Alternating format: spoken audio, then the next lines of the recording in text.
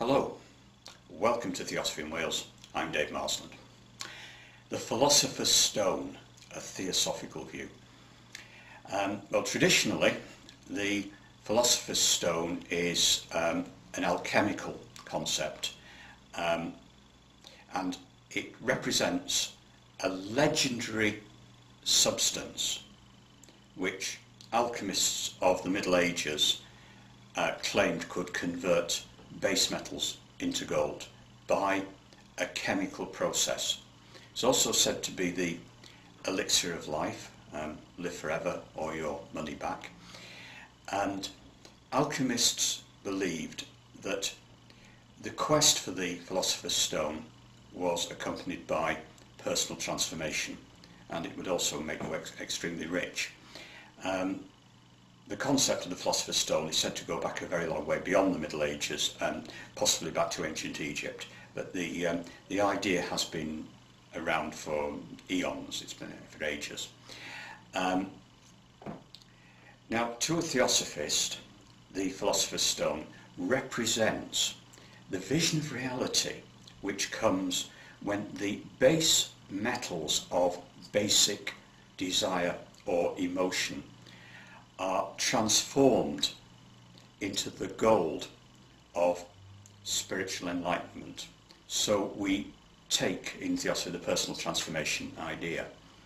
Now, I'll say a little bit about the chemical idea of base metals to gold.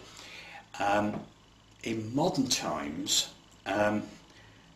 atomic research is changing our perception of reality. Well, that is a form of transformation, and we have the periodic table, which I believe is evidence of cosmic ideation, that the universe is working to a plan from a higher consciousness, that the periodic table didn't just happen. It's part of an overall scheme representing a consciousness behind the universe and a plan. Now, nuclear transmutation in a particle accelerator can turn lead into gold. This is not a chemical process, so again we've moved on from the alchemist's idea, but it is actually possible. But not easy to make any money out of it. As I understand it, it requires 8 tons of lead to produce 1 pound of gold, and the gold I think is probably radioactive, although I think it can be decontaminated. I think it comes out, the gold comes out radioactive. So that's a lot of effort for the pound of gold, and particle accelerators are not cheap. But the technology is there. We can turn base metals into gold.